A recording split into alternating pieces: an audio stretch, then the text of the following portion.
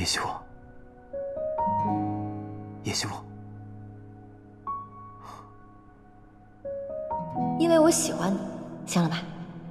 喜欢就是不想让他死，想跟他待在一起，看不到他会着急，看到他了就会高兴呗。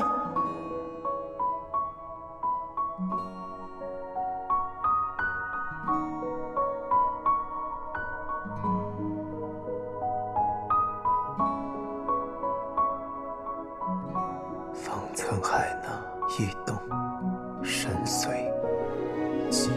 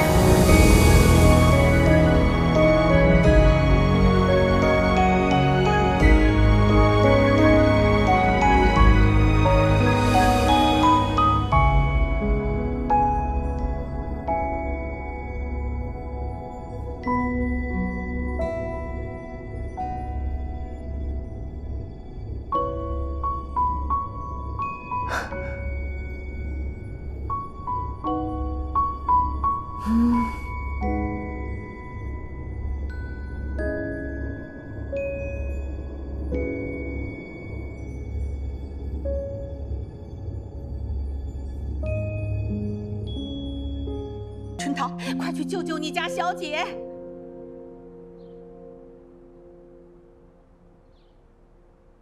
叶希我，快起来了，有人来了。我再睡会儿。有人来了，该吃饭了。再睡会儿。跟春桃说帮我留口饭。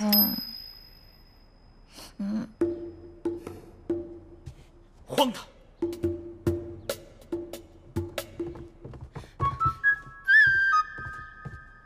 小姐，小姐你，哎，这么大声干什么呀？刚才谁来了？你弟弟叶青雨。是啊，小姐，您怎么还睡在这儿？二少爷今天回来了呀？二少爷他回来跟我有什么关系啊？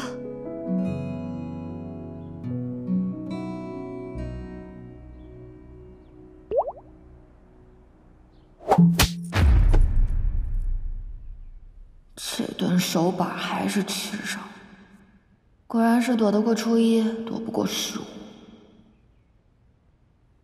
惨了，这个二弟怎么比叶希雾还凶啊？叶希雾，今日祖母、父亲等在饭厅，你却无故缺席，视为不孝。兄弟千里归京，父祖相迎，独不见你，视为不悌。你虽嫁为人妇，却与夫婿白日宣淫，视为不耻。我离家3载，疏于匡规，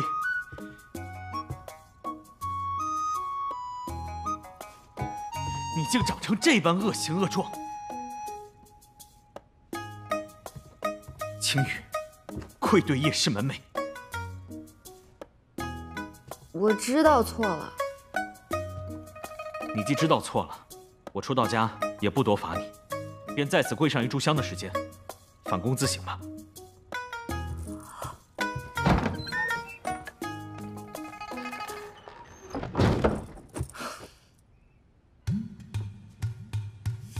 哎呀，小姐你快跪好！你要是被二少爷看见了，又要多罚你一炷香的。那也没有弟弟教训姐姐的道理吧？在这个家，大哥都怕我。可他有这个权利，他是叶家家督，